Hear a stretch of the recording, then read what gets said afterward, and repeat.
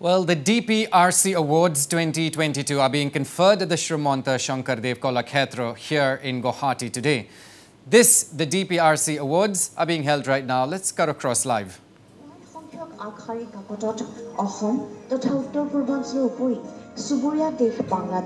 ভূটানৰ আৰ্থ-সামাজিক প্ৰতিচ্ছবি প্ৰকাশ কৰা ৱাছবিৰ হুছেইনক 1996 চনতে সংস্কৃতি ফাউণ্ডেশ্যনে national award for excellence in journalism বঁটাৰে বিভূষিত কৰি থৈছে। এসময়ত the Hindu, the Telegraph, the Asian as আদি ৰাষ্ট্ৰীয় সংবাদ মাধ্যমৰ সৈতে জড়িত ৱাছবিৰ হুছেইনে সম্পাদক হিচাপে the north east daily, consulting editor হিচাপে দ্য চেণ্টিনেল কাকতত জড়িত থকাৰ পাছত 2009 চনৰ পৰা কনচাল্টিং এডিটৰ হিচাপে সংযুক্ত হয় দেশৰ অন্যতম সৰ্বাধিক জনপ্ৰিয় নিউজ চেনেল টাইমছ নাওৰ সৈতে। বৰ্তমান উত্তৰ পূৰ্বৰ অন্যতম মুখ্য ইংৰাজী ভাষাৰ ছেটেলাইট চেনেল নৰ্থ ইষ্ট লাইভৰ মুখ্য সম্পাদক হিচাপে কৰ্মৰত ৱাছবিৰ হুছেইন।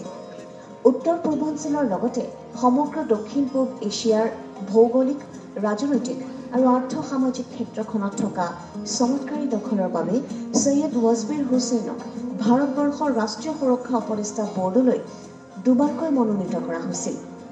গুৱাহাটীস্থিত centre for development and piece studies নামৰ গৱেষণামূলক কেন্দ্ৰটোৰ কাৰ্যবাহী সঞ্চালক সৈয়দ ৱাছবিৰ হুছেইনে সাংবাদিকতাৰ ক্ষেত্ৰখনলৈ আগবঢ়োৱা বৰঙণিৰ বাবে 2005 চনত কুঞ্জৱালা দেৱী স্মাৰক বঁটা আৰু 2008 চনত Rotary award for excellence in journalism বঁটাৰে সন্মানিত হয়। সাংবাদিকতাৰ ক্ষেত্ৰখনত এনেহেন ব্যক্তিত্বৰ অধিকাৰী হুছেইন ডাঙৰীয়াক ডিপিআৰচি সাংবাদিকতা বঁটা প্ৰদান কৰিবলৈ পাই আমি ডিপিআৰচি পৰিয়াল গৌৰৱান্বিত।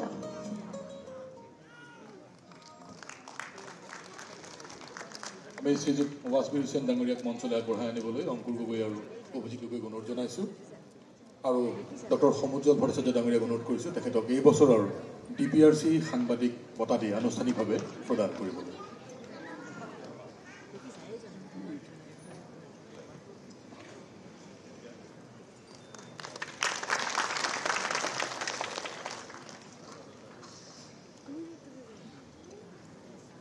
শ্ৰীযুত ৱাছবিৰ হুছেইন ডাঙৰীয়ালৈ আগবঢ়োৱা হৈছে 2022 বৰ্ষৰ ডিপিআৰচি সাংবাদিকতা বঁটাটি আনুষ্ঠানিকভাৱে প্ৰদান কৰিছে ডক্টৰ সমুজ্জল ভট্টাচাৰ্য ডাঙৰীয়াই।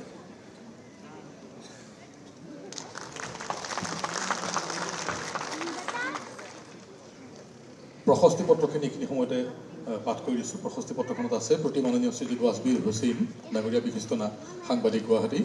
হে মহানুভৱ, আমাৰ আন্তৰিক শ্ৰদ্ধা আৰু সম্ভাষণ গ্ৰহণ কৰিব। দিগন্তজী ফিজিঅ'থেৰাপি এণ্ড ৰিহেবিলিটেশ্যন চেণ্টাৰ চমুকৈ ডিপিআৰচিৰ 10ম বৰ্ষপূৰ্তিৰ এই শুভক্ষণত আপোনাক আমাৰ মাজত পাই আমি অতিশয় গৌৰৱ অনুভৱ কৰিছোঁ। ৰাজ্যখনৰ লগতে সমগ্ৰ উত্তৰ পূৰ্বাঞ্চলৰ সংবাদ সেৱাৰ প্ৰতি আন্তৰিক আৰু একাগ্ৰচিত্ত মনোভাৱেৰে অতন্দ্ৰ প্ৰহৰীৰ ভূমিকা গ্ৰহণ কৰি আপুনি যি আদৰ্শ দাঙি ধৰিছে সেয়া নিঃসন্দেহে সাধুবাদযোগ্য। আপোনাৰ দৰে ব্যক্তিৰ মানৱদৰ্দী নীতি কৰ্তব্যপৰায়ণতাই আমাৰ সমাজখনক সন্তুলিত কৰি ৰাখে, সমাজে আশাৰ ৰেঙনি দেখে। আপোনাৰ সুস্বাস্থ্য আৰু দীৰ্ঘায়ুস কামনা কৰিলোঁ। দিগন্ত দাস, অধ্যক্ষ তথা মুখ্য পৰিচালন সঞ্চালক ডিপিআৰচি।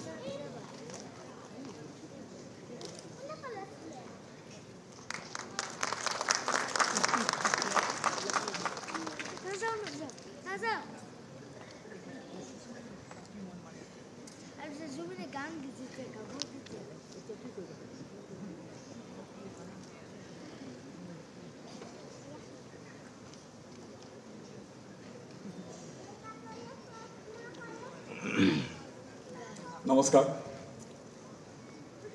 পোনপ্ৰথমতে মই ভাতৃপ্ৰতিম দিগন্ত আৰু তেখেতৰ টীমক আজি ডিপিআৰচিৰ 10th এনিভাৰ্চাৰী তেওঁলোকে ছাকচেছফুলি কমপ্লিট কৰিলে তাৰ কাৰণে মোৰ আন্তৰিক অভিনন্দন জ্ঞাপন কৰিছোঁ। 38 বছৰ কাল সাংবাদিকতা কৰি আছোঁ, কেইটামান এৱাৰ্ড পাইছোঁ, কিন্তু আজিৰ যিটো স্বীকৃতি বা ৰিকগনিশ্যন মই ভাবোঁ যে এইটো মোৰ কাৰণে স্পেচিয়েল। তাৰ কাৰণটো হৈছে যে দ্য অৰ্গেনাইজেশ্যন ডিপিআৰচি, যি অৰ্গেনাইজেশ্যনৰ বেনাৰত মোক আজি এই ৰিকগনিশ্যনটো দিয়া হৈছে, তাৰ যিজন মূল ব্যক্তি Diganta.